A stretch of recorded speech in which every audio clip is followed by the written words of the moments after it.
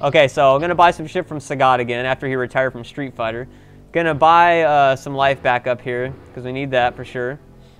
I want to buy this because this sets you for the rest of the game, and you want that so you can know when it's worth it to risk it or not.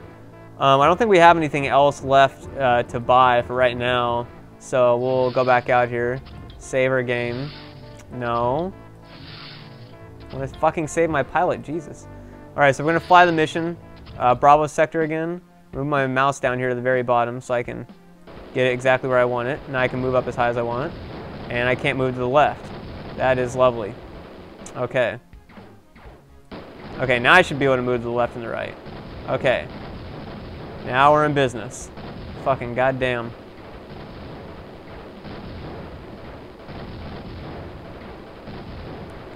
And these fast little son of a bitches again. Shooting and a rootin' tootin'. A rootin' tootin' shootin'.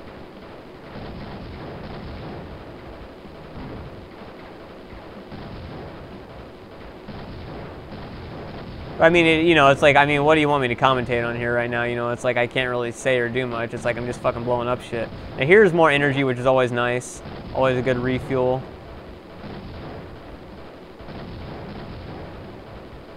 I just wonder where they get the ammo for these ships, you know? It's like, I mean, this fucker's shot out like 1,000,000 missiles by now. Just like a whole shit ton of like gunfire. Shot out a whole ton of pixels.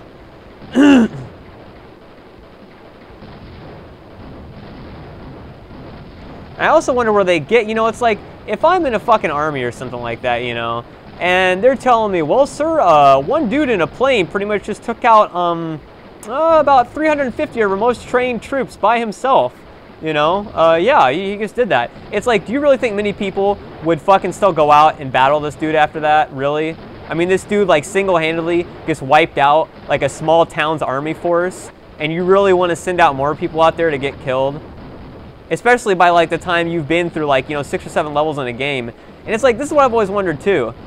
Why is it always just one person they send out? It's like, if you've got pilots that can do this shit just by themselves, send out like 5 or 6 of them, you know? Send out like 5 or 6 pilots like that. Send out a whole fucking army of people like using these planes with these super powered weapons and shit like that, you know? And just blow everybody up, fuck it.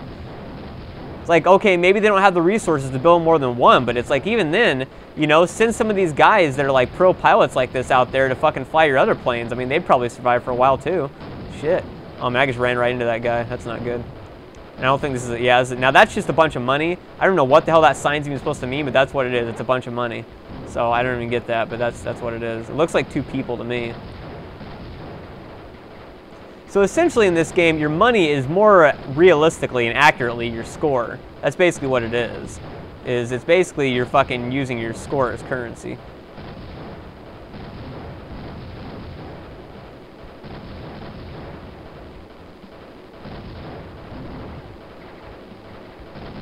And in case I didn't say that, or in case you haven't watched any of my shoot 'em up game series before, I do this live like commentary. Like, I'm not playing this and then recording it after or whatever, or something like that. Like, I always record when I play. The only exceptions to that are League of Legends videos, because sometimes it's a lot easier to record the commentary after I've played, because it lags with fraps. Oh shit, a bitch. This guy's actually a little bit easier than the round 1 boss, because you can kind of just sit in that little area. You know what I mean?